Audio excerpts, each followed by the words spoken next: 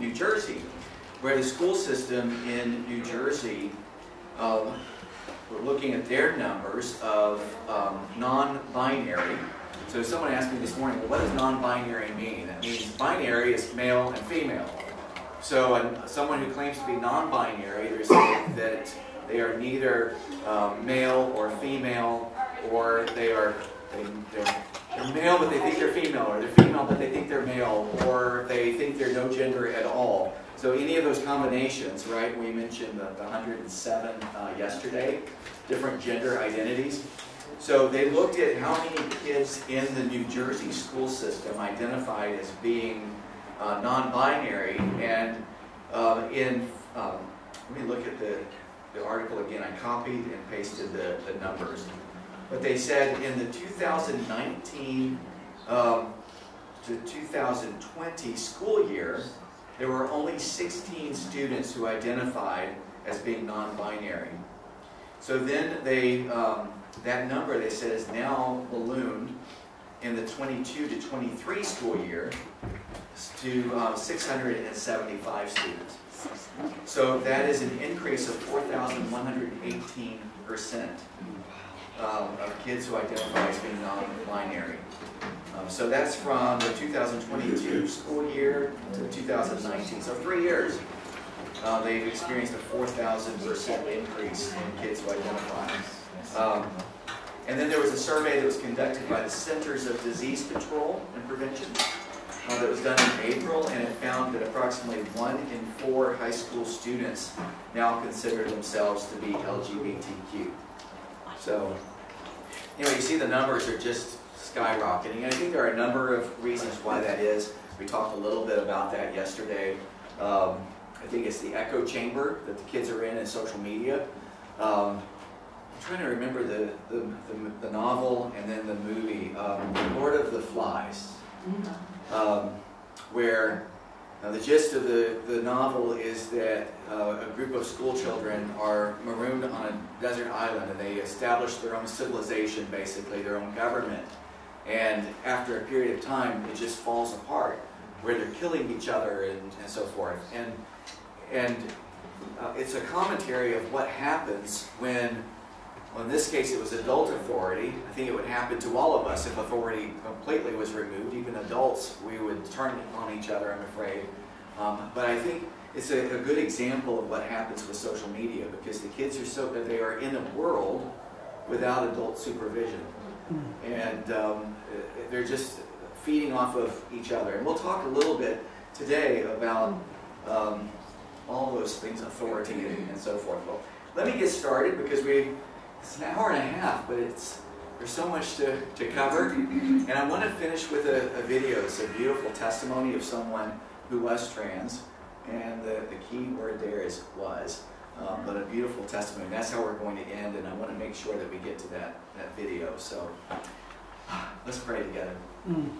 Oh, gracious Father, Lord, as we tackle the subject this morning, please remind each of us that we're talking about people whom you love. And I pray, Father, that we would handle this topic with respect, and as children of God, as people made in the image of God, whether they know it or not, they're made in your image, and they are in need of redemption.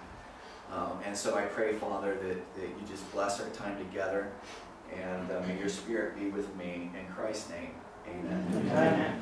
So excuse me,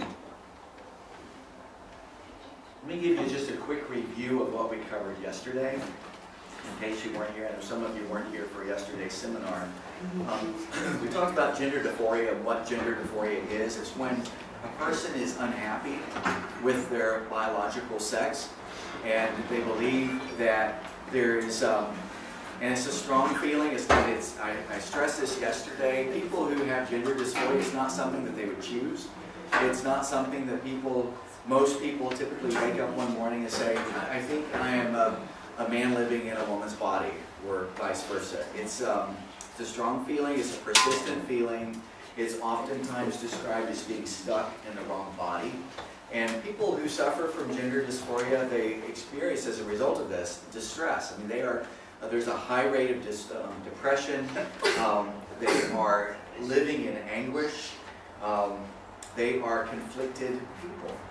And we make a mistake if we resort to calling people who are struggling this way as perverts or freaks or disgusting. And I mentioned in the church we haven't always done a very good job of ministering to those people who are struggling by referring to them as these kinds of things. They are sufferers. They are people that, as I mentioned, they're made in the image of God, and they're seeking to restore the image of God, and they just don't know how to get there. So it's an unchosen experience. It's not something that they would choose to do, and it's not something that we should just tell people, we'll just get over it and fix this. Start thinking correctly. Historically, gender and sex have always meant the same thing. And it's only within the past 10 to 15 years, really, that it's now a dichotomy, that gender somehow means something else than sex. But it's always, up until 15 years ago or so, it was always the same thing. Now, when you talk about gender, you're talking about a social construct. It's a feeling. It's how you feel about yourself, whereas sex is the biological side of it. So, gender has been co-opted to mean how you feel about yourself. Gender dysphoria is the only mental health issue, we talked about this yesterday, where we attempt to change the body to meet the thinking. All other mental health issues, we address the thinking to match reality. So an anorexic, someone who struggles with an eating disorder, you don't tell them you need to change your body to match your thinking. We tell them we need to change your thinking to match the reality of your body. Right? So we don't reinforce delusions, but we reorient people to reality. It's always been the approach to mental health disorders until we got there. So that's a review from yesterday in a nutshell. So what we're going to do today is to look at Scripture, and Scripture does speak about this. Now, if you were to ask me to preach a half-hour sermon, oh, it's so hard for me to preach a half-hour sermon, maybe a 40-minute sermon on this issue, and you wanted me to do a topical sermon on transgender and to put all of the Bible texts together to talk about this issue, it would be a very short sermon. There are more verses, more passages that address homosexuality than transgender.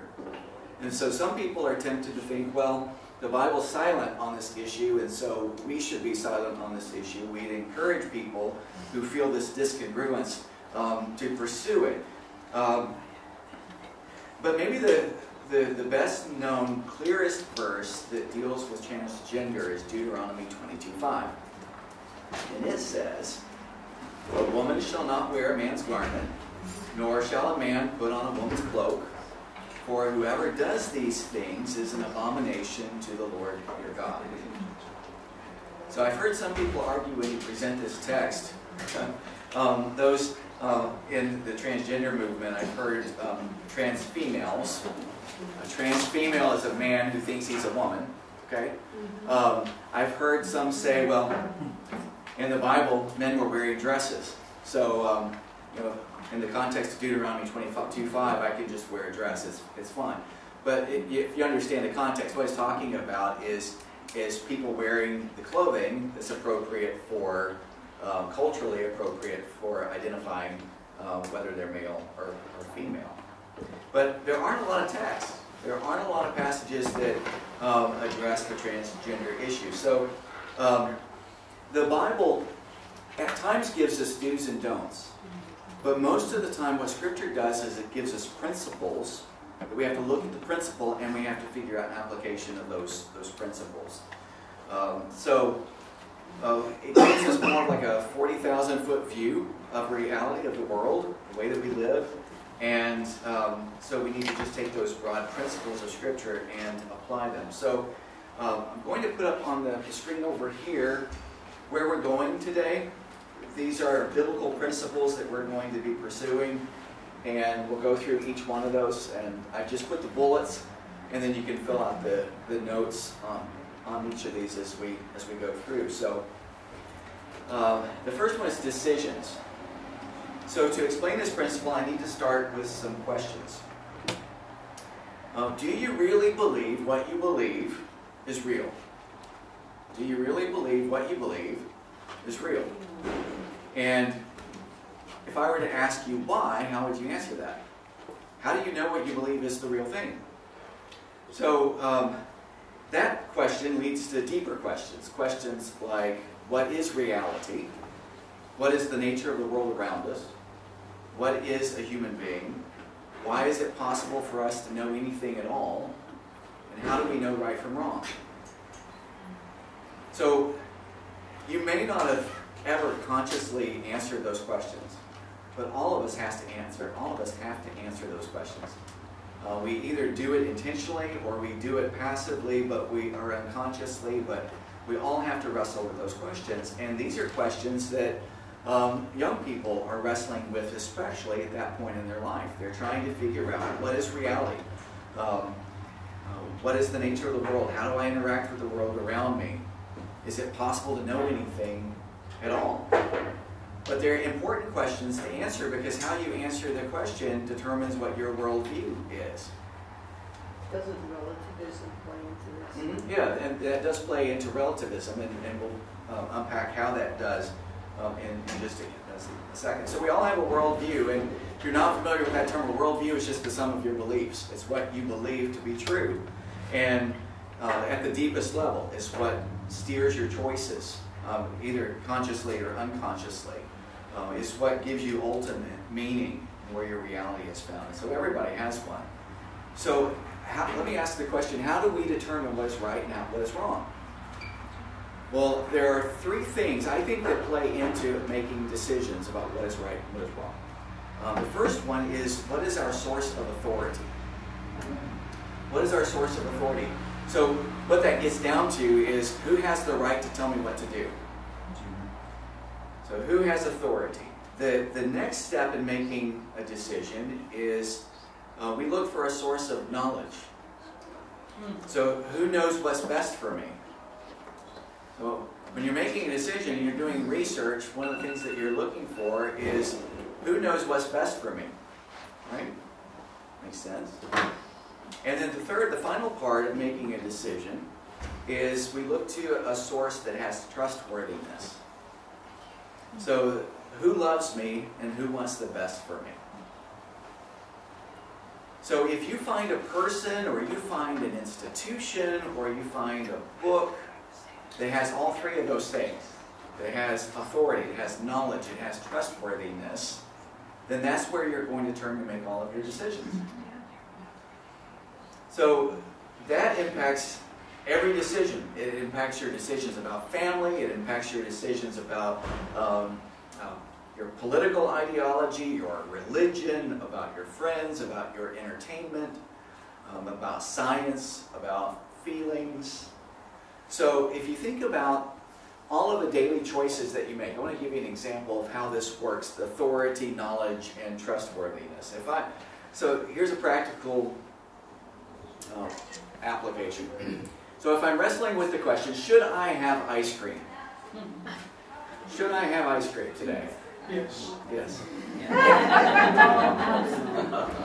I repeated the question twice because every time I've given this seminar, someone says yes, right?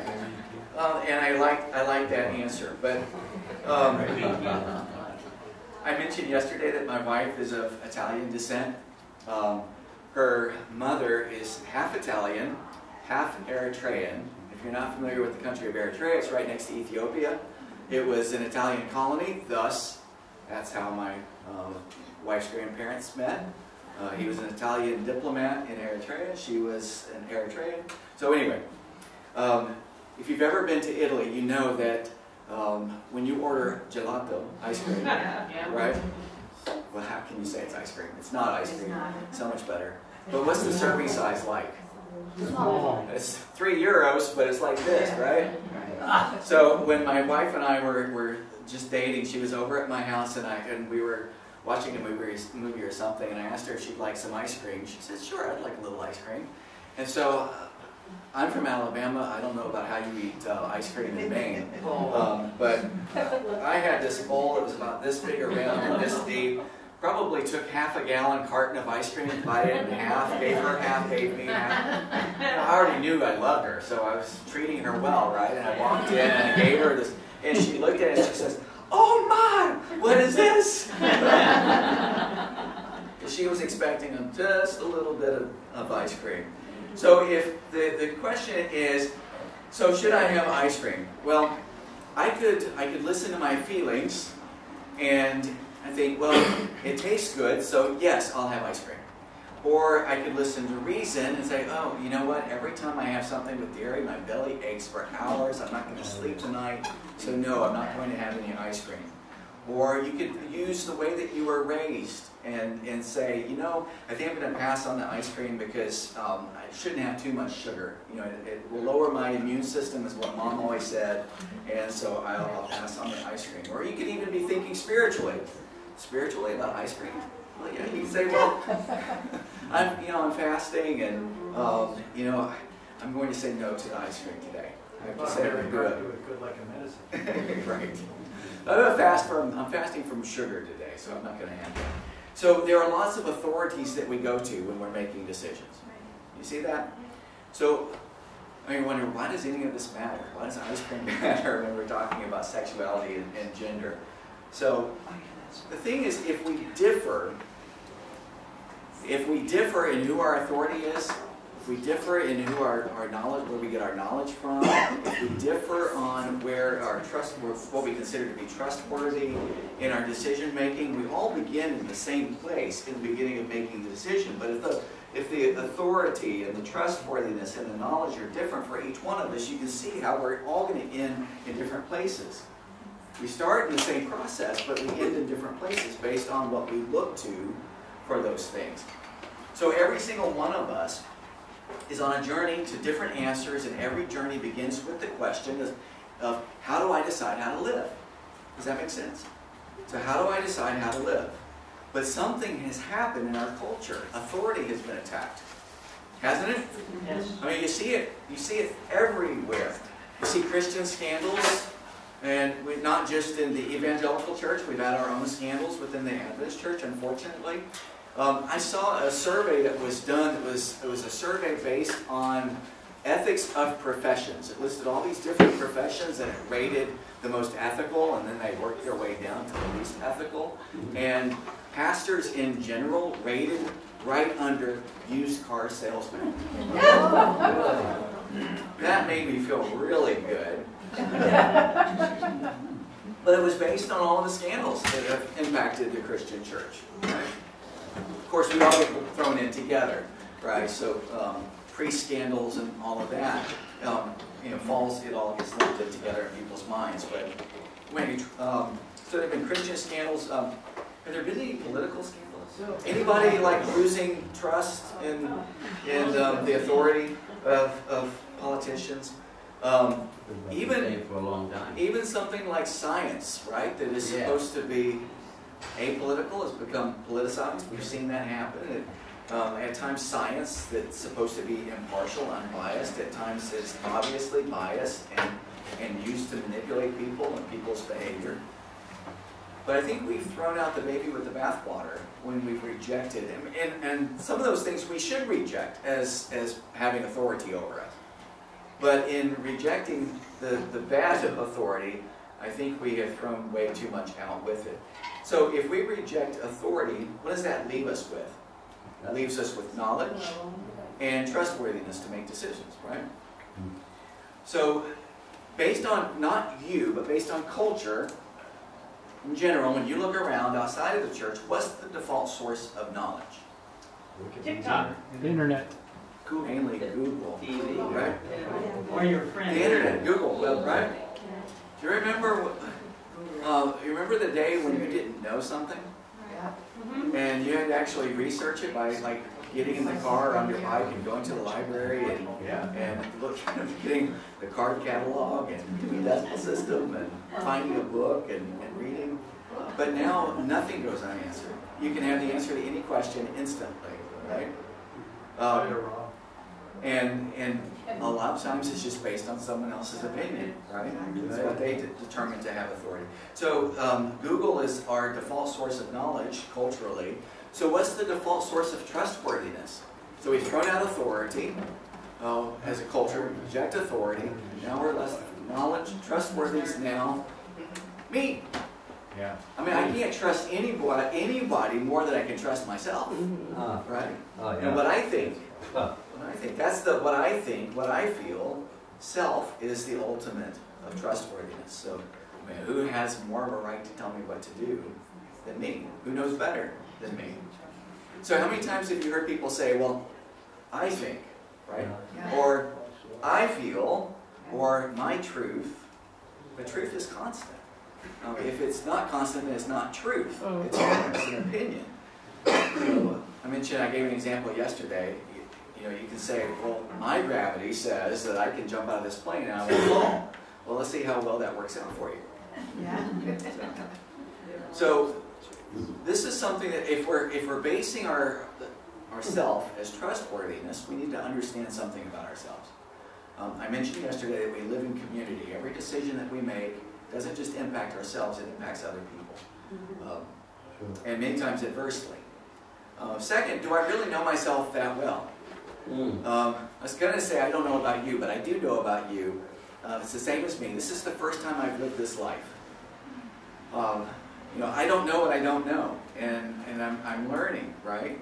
And I can identify ways that I feel unfulfilled, but I don't know at times that my solution is the best. Sometimes I think I know what's best for me. What would your life look like today if you had acted on every thought, every feeling that looked good to you? As I was thinking of this, I don't know how old I was, but I thought that if I flapped my arms really hard and jumped off my roof of my house, I could actually fly. Okay. I never tried that, obviously, but we always think that there are things that are best. I mean, how many times have you made a decision and you actually did all the research that you could, and you thought this is a really wise decision, and then you made the decision, and then you reevaluate it, and you go, oh man, I blew that one. So I have to ask myself continually, am I really to be trusted to want what's best for me? Because there's a part of me that always wants something that's not good for me, like a giant bowl of ice cream. So it turns out that self isn't the best place to look for authority, knowledge, and trustworthiness. So there's a better source, there's a greater source, and that starts in the very first verse of the very first book of the Bible. In the beginning, God created the heavens and the earth. That's our source. He is a creator, and as a creator, he has authority, right? Because I'm part of the creation, he has the right to speak to me, to tell me what to do. He knows what's best for me. But all of us have to answer the question for ourselves, is God really good? Is he really good? Why should I trust the Creator to tell us what's best for us? Well, I would say the answer for that is the evidence is astoundingly positive. Yes, you can trust him. Yes, he is really good. And you can do that because what he has done for us. Yeah. For God so loved the world that he gave his only begotten Son. Right?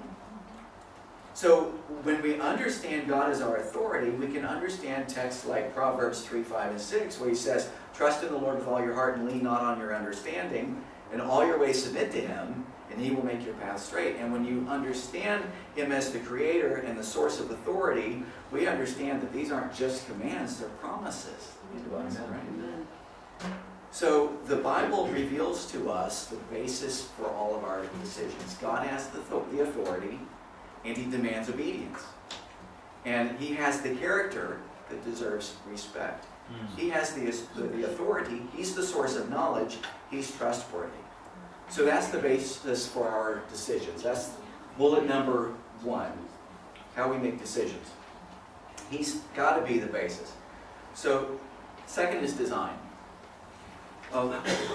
Whenever I fly, and I did this Sunday, as I left Asheville, North Carolina, flew to Atlanta, I'm starting to think that even when at the second coming, I'm going to have to be routed through Atlanta first. It's crazy. But every time I get on a plane, as you're walking down and you cross over that threshold, step into the plane, you see the flight attendant. The flight attendant is standing there, and he or she greets you, smiles, welcome aboard, right? I don't look at the flight attendant. I look to the left. And I know you can't judge a book by the cover, but I'm looking at that pilot. Yeah, is he sober? Right, is he sober? I'm looking to see if he's standing upright, if I speak to him, if his speech is slurred. I'm looking at his face to see how many flight hours does this guy have, right? I used to hate it when people, well, people still do. I was going to say, I used to hate it when people judge me based on my age, based on my looks. I'm 53. I've been told I don't look it. But I hate it when people sum me up by my age. But I do that to pilots. If he looks like he's just right out of college, I'm like, has he flown this plane before? That's what he's doing, right? But it's a whole lot more than just the way the pilot looks. You're talking about systems, right, that have been designed by someone. And, you know, fail-safe systems and so forth, and I'm hoping that they really are fail-safe. And we have a designer. We have a designer, and he had a plan of how we would make the world, how he would make the world. And once he had created it, he stood back. He says, this is very good. It wasn't average. It wasn't purposeless. And not only that, he made us in his image. We're not identical to him, but we're similar in moral aspects and spiritual aspects and relational aspects. We're all the culmination of God's infinity, his infinite wisdom and skillful creation. So this is my point. God knew you before you were born. Yeah. He formed your innermost parts. You are fearfully and wonderfully made. And he didn't make a mistake. So no one, not the state, not any philosophy, not any social movement can give humanity more dignity and worth than what God can, God has done. So our core values come not from ourselves. Our core value, rather, doesn't come from ourselves. You're not valuable because of just who you are. You're valuable because of who your Creator is. Yes. Amen.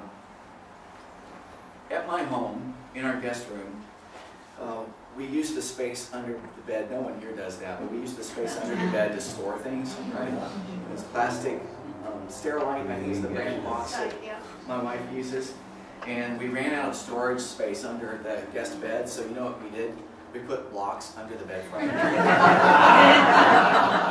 So our guests have to have a ladder to get up the bed. In one of those boxes with some cedar chips are these clothes, these baby clothes. And at 53, we're not planning on having any more children, right? But we still hold on to them, especially there is this sweater. It's a light green sweater, as I recall. It's been a few years since it's been out of the box, but you know, my youngest child is 22. My oldest one will be 34 in October, and none of them are going to get into this sweater, but we still have it.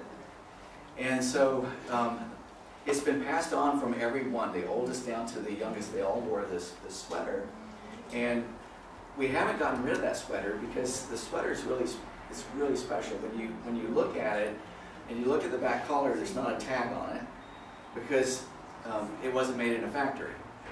In fact, our kid's great-grandmother, the one from Eritrea, actually knitted this sweater. So she picked every piece of yarn and she knitted it, and she was thinking of her great-grandchildren. And so we keep that sweater today, not because it has value because it's usable, but it has value because of its creator, this great grandmother, right? Yeah. We'll never get rid of that thing. It's going to be passed on from generation to generation. So all of this that we're talking about, it isn't a debate between transgenders and cisgenders. And remember, cisgenders just refers to someone that feels like their gender and their sexuality match, right? It's not a debate between cisgenders and transgenders. It's not a debate between religious people and secular people. This is a question about whether a creator has the right to speak about his creation. Yeah. So let me add God does not create gender confusion. He doesn't create confusion. He is not the author of confusion. The God that creates is the God who tells us who we are. And we cannot recreate ourselves. We should not seek to undo. So you may not have ever seen that as a text about transgenderism. Jesus did speak to the topic right there in that passage. So we covered decisions. We've covered design, that is God's design. And then next we're going to look at dysfunction. So when we left Adam, we were just talking about Genesis 1:1. When we left Adam and Eve, all is good. But you know the rest of the story. The fall came, right? Rather than looking to God as their authority, seeking His knowledge, trusting Him, they trusted in their own reasoning. They felt like they had their own authority, right? They thought they had their own knowledge that superseded what God had said. And so they created an alternative lordship. And that was self. And what took them down takes us down. And every aspect of creation is marred by what happened in Genesis. So sometimes we think of the story of Adam and Eve as ancient history. But it's actually, their story is my story. None of us can point an accusatory finger at anyone who disagrees with us on transgender issues, because we are all marred by sin. Good. And we all contribute to our own brokenness by our own sinful choices. Now, we all sin differently. You know, your sin may not look like my sin, but we all sin, and all of our sin is equal in sin. Amen. We're all lost outside of Christ. Not only do we all sin, but humans break. I was at the gym in 2019. I was on the treadmill and I was running, and all of a sudden I felt this pain right here. That's weird. And so I hit the stop button, I held onto the side, and I was breathing a little heavy. I was hurting. But I rested, and then that twinge went away. And I thought, you know, that feels like it could be my heart. But then I thought, hey, I'm in good shape. It's not my heart, right? I've had my cholesterol checked. My cholesterol is like around 100. My triglycerides are great. I exercise every day. I used to. So it can't be my heart. And then a couple weeks later, my wife asked me to carry a box from her van upstairs. And we have a split-level house. And so I made it to the landing, and that pain came back. This time, I hadn't been running, so it was more obvious when the sweat came. And she looked at me, and I'm standing like here, pale. She said, "Eric, what are you doing?" I said, "Give me a second." Well, you can guess. The first time in the gym, she wasn't there. She was there for this. I had a stress test. I had an emergency heart cath. They found that my widowmaker was 80% occluded. Caught everybody by surprise. And I told even the cardiologist said, you know, you have an abnormal stress test. It's only slight. There's a little thing going. I think it's just from you bouncing up and down the treadmill. But since you have pain on exertion, let's go ahead and take a look. And so I remember laying on the table, and he goes, your LAD artery is 80% occluded. I'm going to have to put a stent in. What? And he was surprised. I was surprised, right? No more ice cream. No more ice cream. By the way, I asked him, I said, how can that be? My cholesterol is low. And he said, stress. Stress causes your cortisol level to go up, which causes the little bit of cholesterol that you have to get stuck. And you produce more of it anyway. I have to de-stress, right? Ice cream. So my point is, you guys are leading me astray. We're failing, every single one of us. All right? And in November, I had a spinal fusion done. Believe it? L5S1. So the reality is that we are broken, living in a fallen creation. 6,000 years of sin has taken a toll on humanity. And this is the key to not just our bodies are broken, but our minds are broken as well. We're broken actors, and we're on a broken stage, and we do not stand on the stage very long. How's that for encouragement? Sounds like Shakespeare. Yeah. So Jeremiah tells us that our hearts are deceitful. The emotions that we feel, the emotions of bitterness and greed and envy, all tell us that we're deceived to thinking that we won't be satisfied until we get what our hearts desire. Yeah. But this is the key. Those who distress about their gender identity have authentic experiences. Their heart's desire is telling them one thing about themselves, while their physical body is saying something else. Yeah. But experiencing the feeling does not mean feeding it. I feel stuff all the time that I have to walk away from. I can't feed it. So thinking that I can change my body to match my feelings will bring peace is a fallacy. It's not true. So we mentioned yesterday, those who transition have a higher rate of depression, have higher rates of suicide after transitioning, even when they live in accepting cultures like Denmark and Norway, etc. Studies have shown. So experiencing gender dysphoria, I want to be clear, experiencing gender dysphoria is not a sin. Are we clear on that? Yeah. And this may catch you off guard as well, and let me unpack it, but same-sex attraction, I know this is a transgender seminar, but homosexuality, same-sex attraction, those feelings are not sin. Okay? That's right. It's what we do with it. Right? But experiencing gender dysphoria is an indicator of the brokenness of humanity that's due to sin. Does that make sense? Yeah. So when we let feelings rule, to feed the feeling so that's the way you see yourself, the way you identify, the way you dress is sinful, because it is deciding that your feelings have authority over you, and feelings define what is right and wrong. Does that make sense? So to transition is to sin. But let me add this. It is not the sin. Does that make sense? It's a sin, but it's not the sin. It's not the unpardonable sin. It is not in a hierarchy of sin. It is not up here where what you said about the driver who cut you off yesterday is down here. Right? Did I go from preaching to manual? Sorry. It's not worse than lust. It's not worse than adultery. It's not worse than envy. It's not worse than greed and all those other sins that other people try to misuse. Although I would say this is a sin with irreversible consequences. If you go to YouTube, you can watch video after video of people who are detransitioning.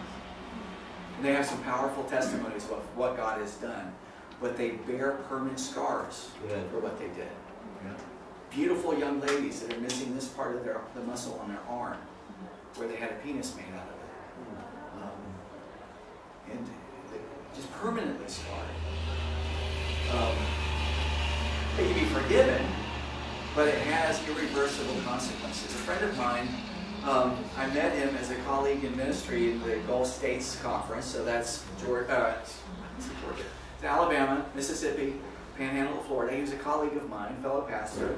Before he became a Christian, he was an IV drug user. And he was exposed, contracted hepatitis. And hepatitis did incredible damage to his liver, and a year ago he died of liver cancer. It was related to the damage that the hepatitis had done. Was he forgiven for using IV drugs? Absolutely. But he did pay a price for it. No, absolutely. So sin has consequences. It leaves an imprint on us. Sometimes I hear people just throw up their hands and they say, well, I sin, so does everybody else. I'm pretty good. Especially compared to others. Have you noticed that's how we compare ourselves when it comes to sin with other people? Because we look at the people who sin worse than we do. Right? Not less, that we perceive as less. We look at the people that sin worse, and that makes us feel better about who we are. But God never leaves us where we are. He never leaves us in our sinful condition. He is in the process of restoration. He's in the process of remodeling. You may not know this about pastors, but we we tend to buy fixer-up houses because they're cheaper, right? And then because we're cheap, we do most of the repairs ourselves, right? And so every house, and there's something about my wife and I and our luck when we have moved districts. We always move at the worst time. The worst time in the market. We always buy high and sell low. In 22 years of ministry, you'd think we'd figure the timing out, but when God calls, we move. So I told my current church, we've been there 9 years in Asheville, and I've told them, well, we can't move anytime soon because the seller's market is too good, right? Because that's not the way it works for us. I mean, we would make a killing if we sold right now. But then, where would we move? And what would we be able to afford? Is everything up there? We come up here. In our last house in Alabama, in Dothan, I was remodeling a master bathroom, and we needed a new shower. The shower was leaking, and so I decided I was going to expand the size of the shower, and I built this wall, and it was really, when I did that, it blocked the big window that was in the bathroom. By the way, why would they put a big window in a bathroom? Anyway, the wall I built for the shower blocked the light coming in through the window, so now the shower was very dark. So I decided in the wall I would put the block glass, right? Just a row of, I think it was 4 of those blocks in there to let some of the light in. And so I tiled the shower, I tiled around the window, the block glass, and tiling around that block glass was the last thing that I did. And the very last piece of tile that I installed was one of the corner pieces. So I cut it at a 45-degree angle, and I put it in, and I was so exhausted by that point. This was a remodeling project. You've done remodeling projects yourself? Yeah, it took me about 6 months longer than it should have. The bathroom was not usable for that long, and my wife every day was like, do you think you might be able to work on the bathroom today? So when I finally got done, I was done, and I just walked away. Well, the next day when I was using that shower for the first time, I looked at that tile job around the window, and I realized I was using bullnose tile around the glass so it would look finished. Well, the last piece of tile, I cut the 45-degree angle on the wrong side of the tile, and so the the bullnose, that curved part of the tile, was against the glass rather than the outside edge, and it was different from everything else. Right. It was wrong.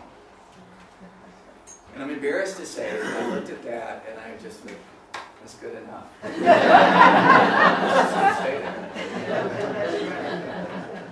So we were 10 years in that house. It was like 8 years left after the bathroom remodel. 8 years, every day, I'm looking at that piece of tile.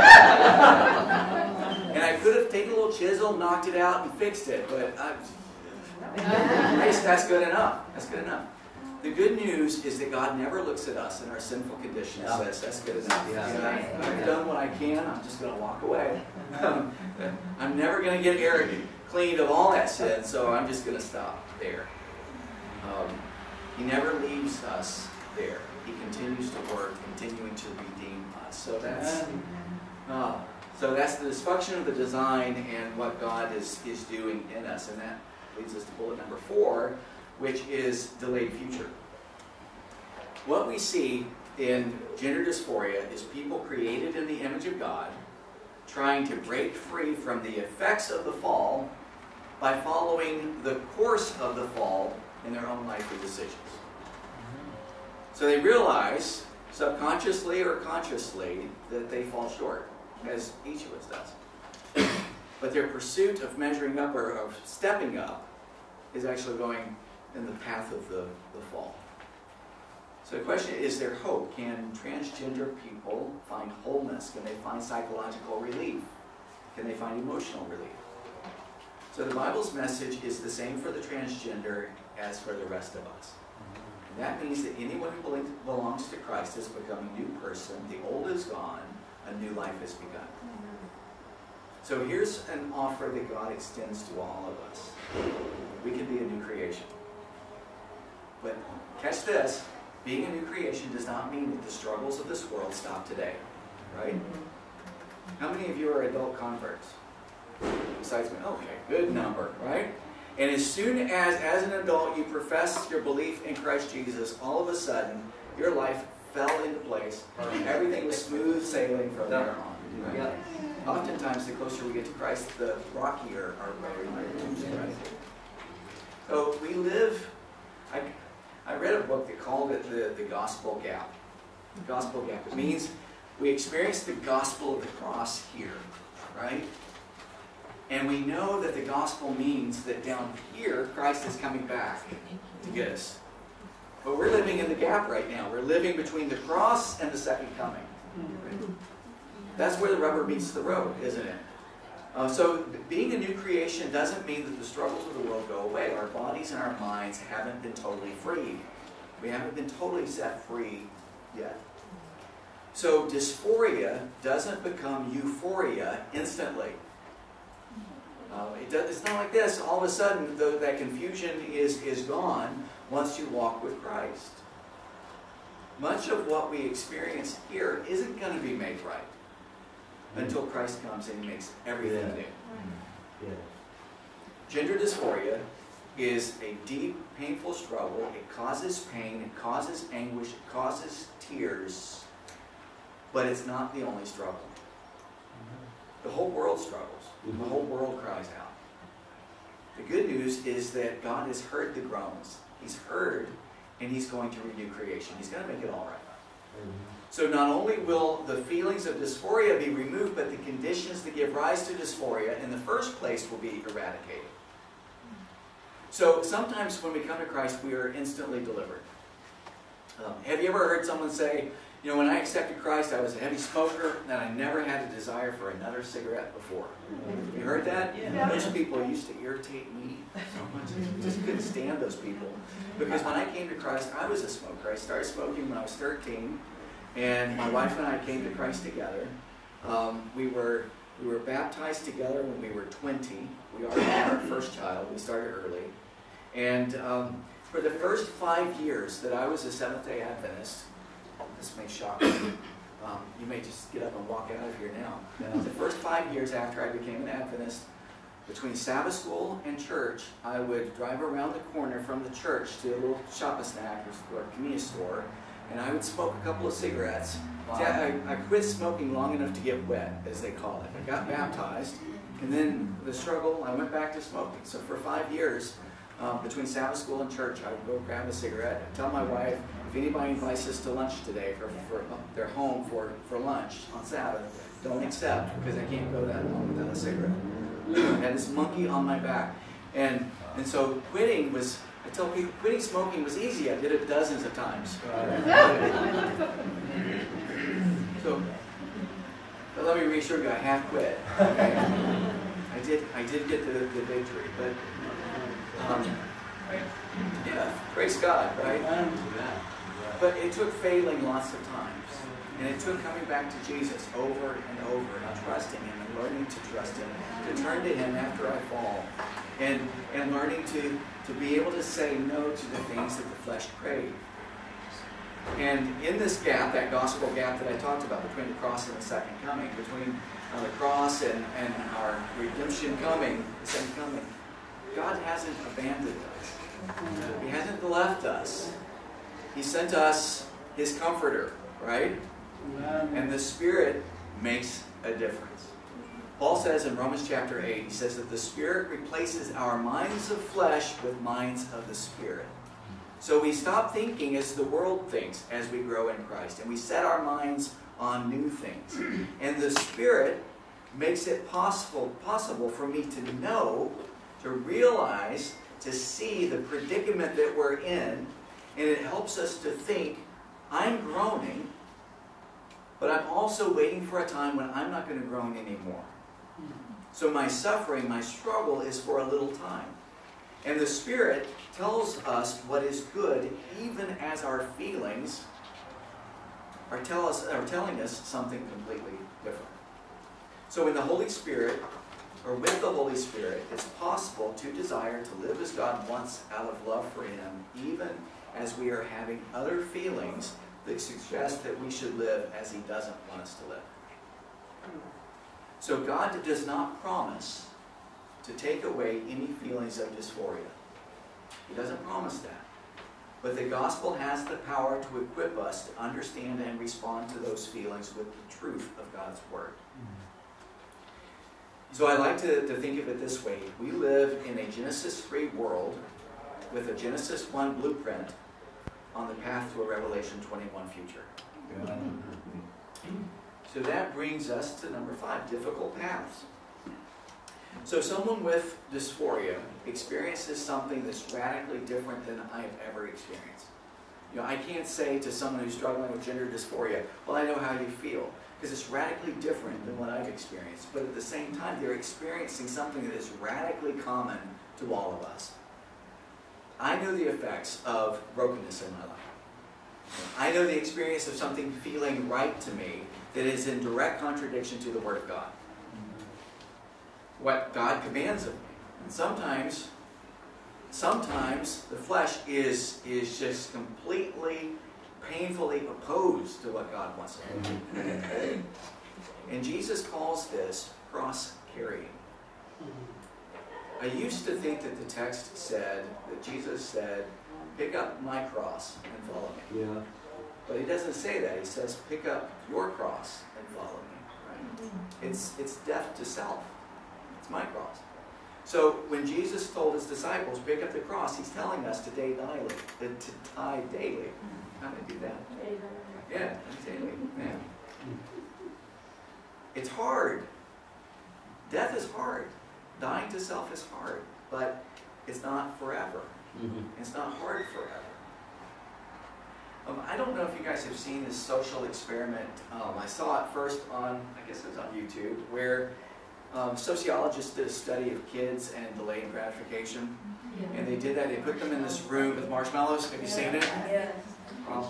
For the 1 or 2 of you that haven't seen the video, let me explain it to you. So they sit a child there at the table and put in front of the kid a little plate with a marshmallow on it. And the tester says to them, I'm going to leave the room for eternity, like 5 minutes. And if you leave that marshmallow, if you don't eat it, then I've got something better for you. As I recall, I don't think they elaborate what the better is, but I've got something better for you. Maybe they do. Maybe it's more marshmallows. I don't know. But anyway, the point is, they said if you leave it, then I'll come back in 5 minutes, and if it's still there, then you'll get more or something better. So then, of course, with the video rolling, kids don't know the videos, that they're being watched at all, right? But they are. And watching the kids is hilarious. You know, some have incredible self-discipline. Some are, they look at that marshmallow and they will work hard not to be tempted. They'll look away. They'll have private conversations with them. Don't eat that marshmallow because there's something better that's coming. Don't do it. Don't do it. And then there are others. This is the kind of kid that I was. They are looking for ways to. They can pick out the middle of that marshmallow and eat it, put it down on the plate, and it doesn't look like it's been touched. Others lick the marshmallow and put it down. Others, they just say, forget this, and they just pop the whole thing in and eat it. And then after the 5 minutes, the psychologist comes in, and if the marshmallow has not been touched, then they are rewarded, right? So I think we all appreciate that video because it describes how we feel all the time, right? So denying what your mind tells you that you need, I need that marshmallow, or whatever it is, denying that is hard, right? So to live for Christ while you experience gender dysphoria is very hard. Christian life is hard. But it's not hard forever. That's what I want to stress to those who are struggling. It's not hard forever. There's something else that Jesus promises. So, in Luke chapter 18, Jesus tells his disciples that they will lose their houses. This is the Christian experience. You'll lose your houses. You'll lose your wives, your brothers, your parents. You'll lose your children. For now, we've lost our kids. A couple of grandkids that we haven't met. But he promises you'll receive more. You'll receive more. So Jesus calls them to be faithful because he is faithful. He's faithful. Even though following Christ means a life that's hard, it's a better life, now and forever. Right. So the question is, do you trust him? Do you trust him? I want to leave you with a story, a personal story, and then a video. And great, we're doing great for time. How about that? Pastoral ministry was not a first career for me. It was actually second or third. I mentioned that my wife and I came to Christ as adults. And our lives were crazy. So let me give you the order of our life experience. We had our first child at the age of 19 in October. We were married in December. Following the math so far? And then in May, we're baptized as Christians. I do not recommend this order of events. Right? My first college major was architecture. And I dropped out of the program because I had a child on the way, and I had to get a job and begin working. And then I worked for Blue Cross and Blue Shield in Alabama in customer service, so I got yelled at for a living. That was my job. And while doing that, I felt God leading me to go into nursing, so I did that in a night program. So I'd work all day at Blue Cross getting yelled at. Then I'd go to nursing school. I'd get home from clinicals about 12:30, 1 o'clock in the morning. I was up at 4:30 to go back to work at Blue Cross, and did that. It was grueling. And life was very, very hard. But it was after I finished nursing school that I began sensing the call to go into pastoral ministry. So 6 years after my baptism, and after 1 year quitting smoking, we packed up a Ryder truck and headed to Southern Adventist University from Birmingham. And I was petrified. But the calling on my life was more sure than anything else. By the way, the cool thing is I was able to do home health while I studied theology. And my wife was able to stay at home with, at that point we had 2 sons, and she was able to stay home while I was going to school all day and then doing home health care. I'd go to Greek class in my scrubs and then make my home health visits around Greek and Old Testament studies and all those classes. So God provided. That's why he sent me to nursing school. But after a couple of years at Southern, we were expecting our 3rd child. And we were really excited. My sponsoring conference wasn't really excited. 3 kids. How are you going to support 3 kids in the ministry? That's what my ministerial director told me. But we were excited. And I thought, oh, I'm going to get my little girl. And so we went to the obstetrician for a regular appointment. In fact, this was the appointment when we were going to have the ultrasound done to find out the gender of our baby. So really excited. So my wife is on the table. The doctor actually is doing the ultrasound, and the doctor says, well, your baby is not as big as it should be at this time. So what I would like to do is refer you to a specialist, a perinatologist, and have him check and make sure that everything is fine. But I think everything is fine, but I just would feel more comfortable if you saw a specialist. So she was reassuring, so we were very confident. So we made our appointment in downtown Chattanooga at the teaching hospital, had this fantastic perinatologist. He had this incredible equipment, fancy ultrasound equipment, state-of-the-art, brand new color ultrasound stuff. Now it's old school, but yeah, it was cool still. It wasn't 3D yet, because this was in the early 90s. But it was cool nonetheless. And so the perinatologist is doing the ultrasound, and I'm looking at him, I'm looking at my wife, and we are smiling, and I noticed that the perinatologist has a tear running down his cheek. Oh. And he said, I don't know how to tell you this, but there's no heartbeat. Your child has died. Oh. She was 21 weeks gestation. And so he said, I'm going to send you home, and in the morning you need to come back to the hospital, you'll be admitted, and we'll induce labor. You'll go through a full labor, and you'll deliver this baby. And so that's what we did. The next day we were in a labor and delivery room at a teaching hospital. So people would come in that really hadn't read the chart. Like I remember the nurse anesthetist came in, the student, to do an epidural because she's doing full labor, right?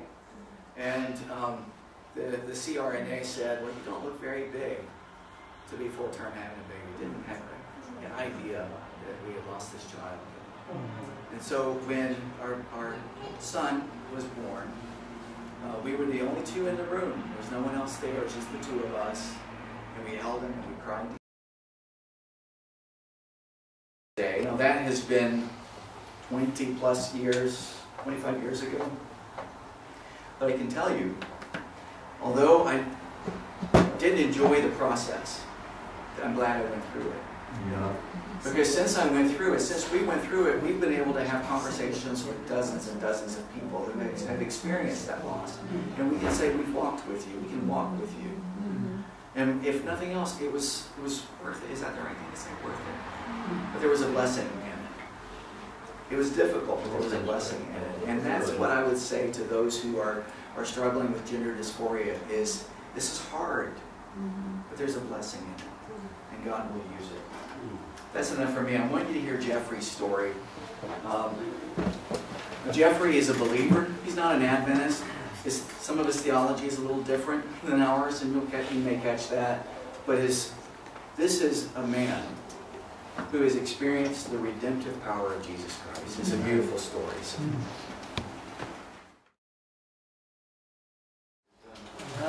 It's a powerful testimony, isn't it? God is so good. Amen. I didn't hear any bad doctrine either. Did you? Well, I know more about Jeffrey. His name's Jeffrey Johnston. Yeah. So I follow others, so I've forgotten about this video. There are others where he's Pentecostal, and so sometimes he'll go off in that vein. But yeah, I think he lives in Maine now, actually. He's our brother, right? I want to clarify, someone raised this question yesterday, and I just want to make sure that I don't leave you with Jeffrey's testimony with the wrong idea. Not all trans females, Jeffrey would have been a trans female, right? So if you take trans and replace it with not, so not female, so a trans female is a male who's living as a female. Not all trans females are gay. That's a common misperception. Now, and not all of them are prostitutes, not all of them are strippers, as Jeffrey's testimony. Some are straight as far as they're a male that dresses as a woman, lives as a woman, but they're attracted to women. So I just want to make sure that we were clear and not always assume that people who are transgender are also homosexual. Because that's offensive when we make assumptions about where people are. Yeah. Well, we have about 9 minutes. So this is kind of dangerous. Questions. And let me assure you, I am not an ultimate expert. I'm just traveling this road out of necessity for my own family. I saw a hand over here first. Yes, ma'am. I was just down in Collegedale, and there's the University Church. They're starting a reaching out program to the spectrum, and they had one young man there who was in his 20s. And he told his story about how he had gone to Collegedale, to the university, the college there. And I think he was studying theology. I don't remember for sure. I can't remember all the details. But the thing is, he was living, he finally gave it up and says, "Phooey, I'm tired of being two-faced." And he went and was living as a homosexual. And then Kate decided I'm not quite sure the steps, but anyway, he came back to the Lord, and at this point, he is the youth leader in his local Adventist church. Yes, sir. Back. But he still has homosexual feelings. He just doesn't act on them. Right. What effect does child abuse play on this community? Yeah, the question was what effect or what impact does child abuse have on this community? And we talked yesterday, there's no common denominator. There's not one thread that you see through everybody that struggles with transgender, but there are some common things. So many of them do have histories of being abused, molested. Yeah, I know that if you're familiar with Michael Carducci and Coming Out Ministries, that's his story. He struggled with homosexuality and transgenderism, and he had been, and I can share his story because he shares it publicly as well, but he was molested, and it helped, or it was one of the things that caused him struggle with identity. But not every transgender person has been abused or molested. Sometimes something is let's say as small as, but I guess it's not, it isn't really small, but to have a sibling say, I wanted a sister, you should have been born a girl, plants seeds.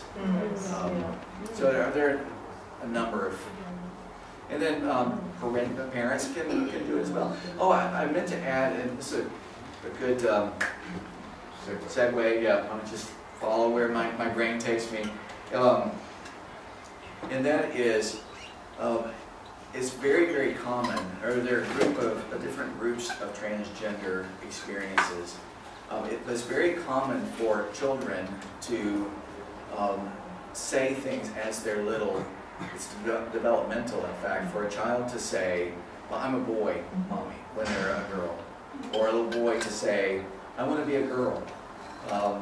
Or a brother to wear a sister's dress. That's very common. It's developmentally normal. But it seems like today, because of how heightened society is, culture is, that parents either panic when that happens and they shame children, or the other extreme and say, oh, my child is trans, I need to encourage this behavior. So that's becoming more common. So that's just a normal development. And then, as I mentioned yesterday, then you have, it's mostly men, you have men who find some sort of eroticism by dressing up as a woman. But that's not a transgender person. Transgenders don't normally, transgenders do not become aroused by wearing women's clothing. They actually feel like they are a woman trapped in a man's body. So I just wanted to differentiate between different groups. Are you willing to schedule like online Zoom seminars for like a local church or maybe conference-wide we could do something? Conference-wide, maybe I would do that. Keep in mind, I'm a part-time director of family ministries in my conference, so that's 23,000 members in the Carolina Conference, and then I'm senior pastor of a church of 500 members. So I'm running. You got plenty of time. I have plenty of time. In my spare time. Do you have a book? I don't have a book. No. We were wondering, because we deal with mission trips where people are Hindu, and I'm thinking about Muslims or whatever. Obviously, we believe the Bible, we believe God is the authority. How does that translate for people who don't believe in Christianity or the Bible? Do they have to become converted before they can get help? You know what I'm saying? Right. Yeah. Does it help for them to read their book and believe in their God? I don't know, because we go to India every year. Right. Yeah. I'm not sure that I have a full answer for that.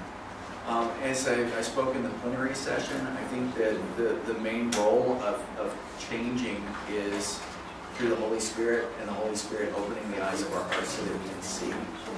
Does the Holy Spirit work in the hearts of people who are unconverted? Yes.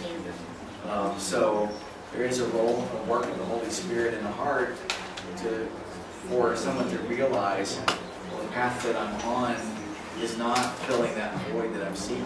So we can help someone who's not a believer to connect. Where you're going, where you're taking this is not going to bring you satisfaction. But let me go here. I saw your hand. I was just going to suggest, Eric, that you write Coming Out Ministries on the board. Yes. And just say a word about it. Because when you say Coming Out Ministries, people might hear something that it's not. Yes, Coming Out Ministries is an Adventist ministry, an independent ministry, or a self-supporting ministry, I think is the politically correct term. It is made up of 5 co-founders, Seventh-day Adventists, who were in the gay lifestyle. and they experience the gospel and experience redemption. That to say that one of them, Ron Woolsey, who's a pastor in Arkansas, is married to a woman. Others that are in the ministry, like Michael Carducci, is not married. They will tell you that they still have same-sex attraction. Again, same-sex attraction is not a sin, it's what you do with it. We're all called to holy sexuality. If you're outside of a marriage, marriage being one man, one woman, if you're outside of that, we're all called to celibacy, right? And so that's their position. They have a fantastic ministry. They speak at camp meetings. They have a website. They have YouTube videos. They're on a show on Hope Channel. So, anyway, fantastic ministry, so you can check that out. But they focus more on homosexuality. Yeah, and the name coming out ministry is come out of her, my people. Yeah. It's not the coming out. Coming out of the closet, yeah. you and then will be done. Yeah. So in the state of Maine right now, there's legislation. It's being dubbed the Trans Tourism Bill. So that Maine would become a destination for affirmative care, to the point of the state taking over custody of children that make it into the borders of the state, even if they're from a different state. Right. Obviously, this is a concern for anyone in a Christian perspective, Adventist or not. What is your opinion or your thoughts around Christians involving themselves at the state level when these kinds of issues come up? Because it's kind of a big deal. Oh, yeah. I would say absolutely get involved and speak out. What's interesting to me is all this movement by states in the United States to do this affirming care when countries that are much less conservative, who have been following this path for many years, are now bringing a halt to it and saying, we're damaging children. This is now illegal for you to do this. But we've seemed to miss the message. But yes, we speak out and get involved. Sure. I was just going to ask, have you seen the YouTube video like that? That's Samuel. See Victoria, yes. Where they come out of the lifestyle of homosexuality and culture, very rich people who were thrown into this and Yes. Yeah, there's some fantastic testimonies. Yeah. All right. Thank you all. Tomorrow, when we meet at 10:45, we'll talk about how to have conversations with kids that are experiencing gender dysphoria. I think many people will leave because there's a banquet. Senior banquet. Yes. And I want to just have a little prayer before we go. Yes. Let's pray together, shall we?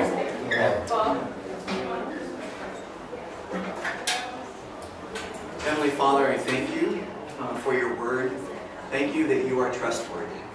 Thank you that you love us and that you love our brothers and sisters of humanity who are struggling with gender dysphoria. And I pray, Father, that as we desire to see you and experience you and be transformed by you, we pray the same for them, and that they would be set free as we seek to be set free from sin. Thank you, Father, for your goodness. In Christ's name, amen.